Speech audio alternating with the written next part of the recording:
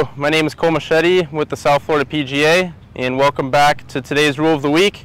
Today we're going to take a look at Rule 16, and specifically immovable obstructions.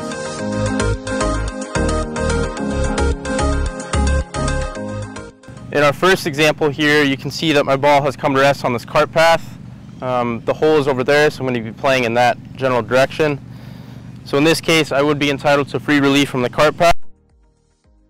To find my reference point, I'm going to grab the club that I would hit in this situation and take my stance to where the cart path doesn't interfere with the club or my stance or the lie of the ball. So my reference point is going to be right here. And from that point, I get one additional club length, no closer to the hole. And I'm going to pick up my ball, measure out my one club length,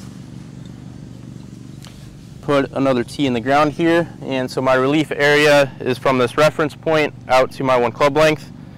And now I'm good to drop my ball from knee height, and my ball has come to rest in the relief area, and my ball is now in play, and I can proceed to hit my next shot. And in this example, you can see my ball has come to rest near this power box. And so a player is only entitled to relief from immovable obstructions is if there's interference with the lie of the ball, the area of intended stance, or in this case, the area of intended swing.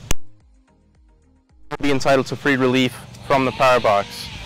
Now let's say my ball is right here. There's definitely no interference with the lie. There's no interference with the area of intended stance. And in this case, there's no interference with the area of intended swing.